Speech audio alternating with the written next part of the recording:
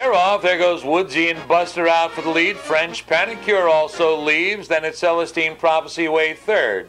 The High Life is racing in fourth, followed by Under Your Spell. Then it's Maudlin Hanover, Magical Pride, and Lifetime Member gets away last.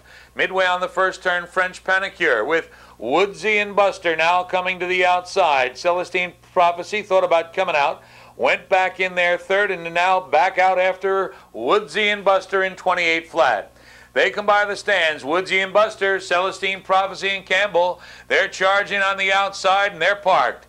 Toward the inside, French Panicure. They go to the clubhouse turn, and now Mosaic decides to let Celestine Prophecy go. Woodsy and Buster back to second, French Panicure third. The High Life is still fourth. Under Your Spell comes to the outside from fifth. Covered up there is Luke with Magical Pride. Then along the inside, it's Maudlin Hanover trailing on the outside, Lifetime Member, 55-4. That quarter was 27-4. They move to the backstretch, Celestine Prophecy trying to get a breather, but Under Your Spell is charging hard. And from the back of the pack, three wide, Lifetime Member is flying. Midway up the backstretch, Lifetime Member, Under Your Spell, Celestine Prophecy is done. Into the final turn, Lifetime Member and Under Your Spell, those two noses apart. Outside is Magical Pride now into third. Woodsy and Buster trap fourth. Right alongside the High Life, 124 and 4/5 coming around toward the top of the stretch now. Under Your Spell and Morand. They've got a short lead from Lifetime Member. Woodsy and Buster third. They come off the turn.